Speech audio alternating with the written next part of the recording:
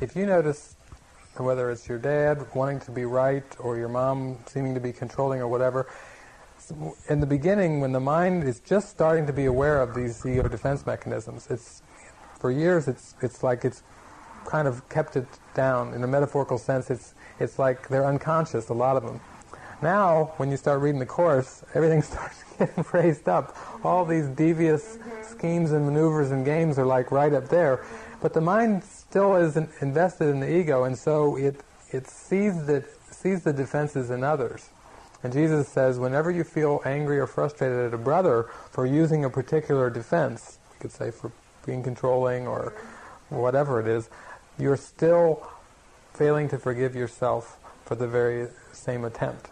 In other words, if I still believe that the defense has a reality, and first I'm seeing it out there, and then I'm saying then I start to pull it back to my mind, and I start to say, I'm controlling. I have to be right. The guilt from transferring it from one seeming person body to another seeming person body is enormous, because all it is now I'm going to pull it away off of this person, and it seems like the Course is saying, yeah, you can't keep projecting on your brother and blaming your brother, so the blame, instead of blaming them, gets turned onto this body. And it's the same error, though. That's where we get back into mind-body. I have to really start to see that I am mind, and that this identity that I thought was not in him, it was in me, is also a construct in my mind as well. Because otherwise, what good is the transfer? Now I'm not so much angry and blaming of my father or my mother, but I walk around angry and blaming of who I believe to be me. And the error it's transferred, but it's not released yet. So when you're going through these things, just think, well, this is a step. He talks about it in here, he describes it, and it's a phase. This too shall pass, yes. So don't leave it with my body. What's the next step? I mean, there's a part of my mind that knows, but I would like to hear you talk about that. Well, the next step is, for me, was like of getting more and more in touch with I am mind. I am not a body on the screen in the world. I'm not a linear construct either. I mean, the way I've always conceived of myself as David was, here's David's past, some of the things David's not too happy about that didn't go David's way, and so on and so forth, the closet of grievances, people that didn't treat David right, the ones that were special, that treated David wonderful, and gosh, if the world wasn't filled with more of those, and so on and so forth. And then there's the seeming David in the present, where I could say where I'm at now, so to speak, in the old phrase, this is where I'm at now. And then there's the David of the future. Whether it's careers or different things we talked about, or if I put it in a spiritual context, David is moving towards the atonement. Salvation lies in David's future. Instead of a career in urban planning, it's salvation. Even that I've had to question, because what good is future salvation? What good is future happiness? It seemed to be a helpful stepping stone to a point, and then I started reading like the immediacy of salvation section, and Jesus is saying, be not content with future happiness. Don't project the atonement into the future. You have to start bringing it back to the present. Well, in order to bring that to the present, that means I have to let go of the way I've conceived of myself and of everyone else I meet. If I conceive of persons as these linear constructs with real pasts and real futures coming up, and myself as a linear construct with real past and real future, then how can I avoid aiming that guilt, if I pull it away from others, to this linear construct of myself? The shift has been more and more to start to see that mind is not in a linear construct. The right mind is in the present.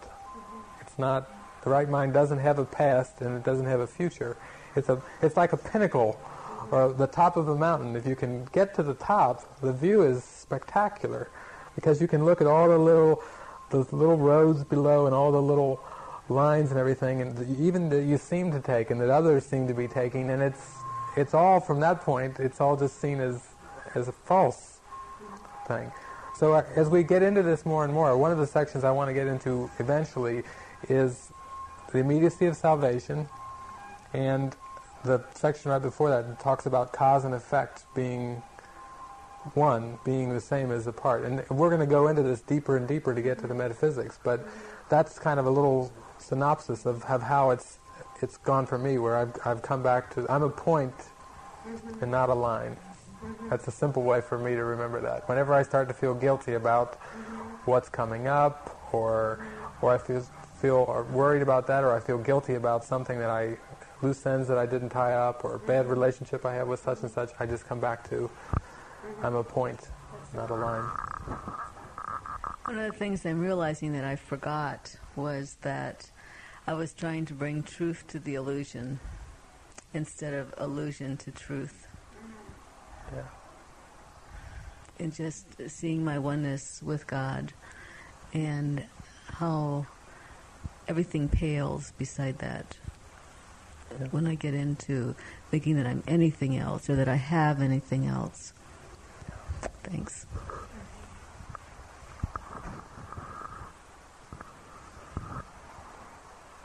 So we were on lesson 135, and we were just starting to look at what it is you defend, which is the body.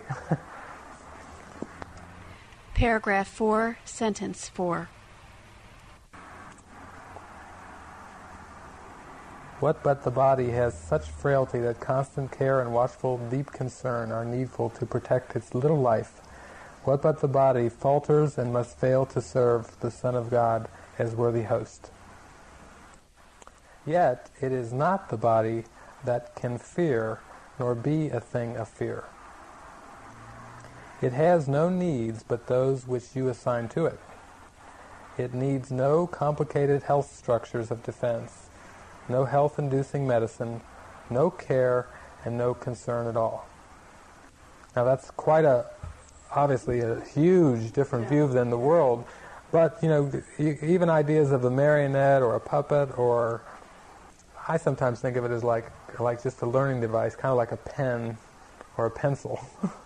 I mean, I have to, in my mind, equate it with something to kind of be a symbol of how insignificant. I mean, you wouldn't consider putting all this care and concern and careful watching over a pencil normally.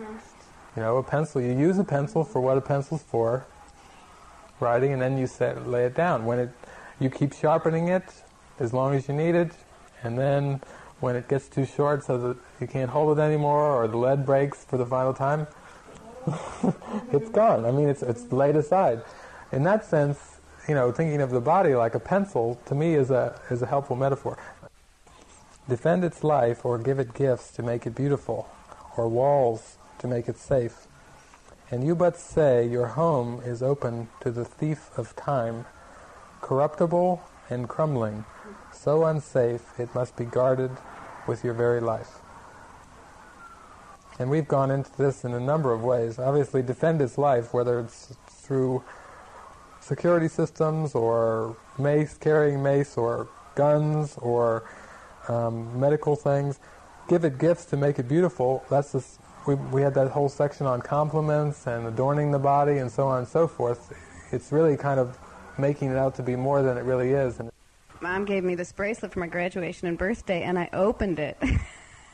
And it wasn't the response that she was looking for, because I looked at it and I said, "Oh, Mom, that's really nice." And she said, "Don't you like it? I mean, don't you really like it?" And I said, "I really do. It's a wonderful symbol, of you, and, thank you." And she goes, "What do you mean a symbol?" she goes, "Mary, did you show it with Steve? Did she wants this?" And so I tried to explain, I did explain to her that, for me, I can look at it as a symbol, but I don't want to look at it as something real adorning right now, because that takes away from its purpose. And she began to understand. But just a little disappointed in the reaction. In that sense, it's the best use of a bracelet, because it's like it was a starting point for you to just share. It opened kind of the conversation to go into something. In that sense, it's not evil, it's not good, it's not bad. It's, the Holy Spirit can make use of everything, including bracelets on arms. That's kind of neat. Is not this picture fearful?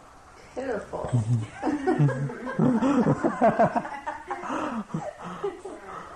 Can you be at peace with such a concept of your home? Yet what endowed the body with the right to serve you thus except your own belief? It is your mind which gave the body all the functions that you see in it and set its value far beyond a little pile of dust and water. Who would make defense of something that he recognized as this? You know, it's like all this fuss over a pile of dust and water. Who would make defense over it? But the key thing in there is it's what endowed the body with the right to serve you except your own belief, and it is your mind.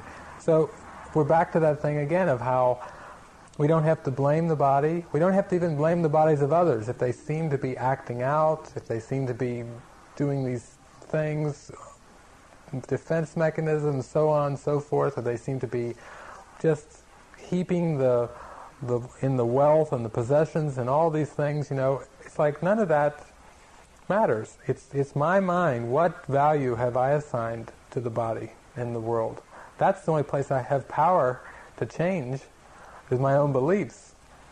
As long as I try to change the figures, so to speak, in the bodies and say, whether it's abortion or anything you can think of, then it's like I've already said that there's a real threat. I'm already saying that illusions are real, and therefore you have to come up with the right way of dealing with this terrible problem or whatever that's out there.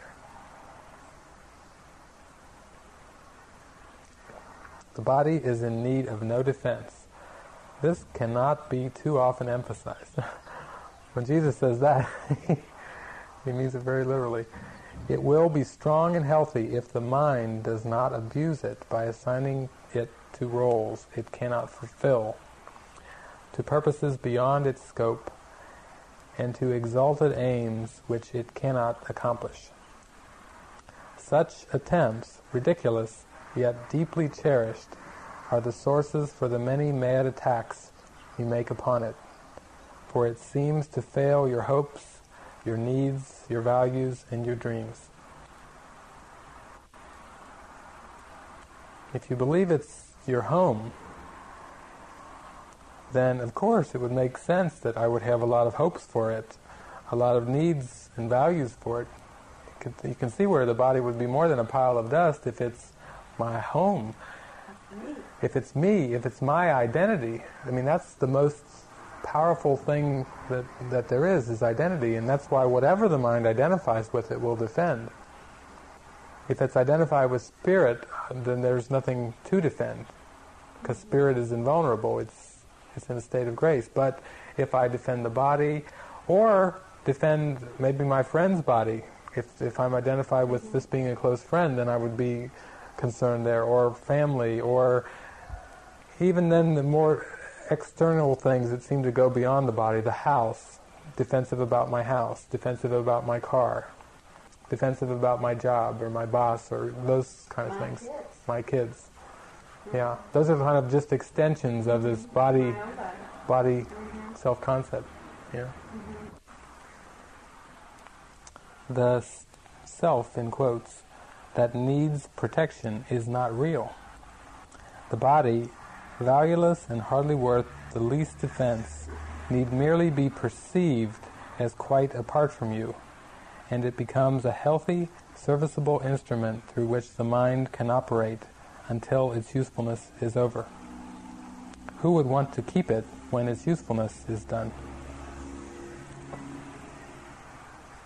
In that sense, there need merely be perceived as quite apart from you. I mean, I would say that to have that shift experientially comes more like, I've described it as like the trickle and the stream and the river and the ocean. That when I first started studying the Course, you know, I'm just trying to grasp some of the ideas and light bulbs are going off, but it's like I'm not being used as a teacher of God yet. I'm not in the river. The trickle is a start, and I'm grateful for the trickle, because it's like this is what I've always wanted in my life. When you really start holding on to this as your only purpose, and you start making that commitment to be used as the teacher of God, and every single situation is seen as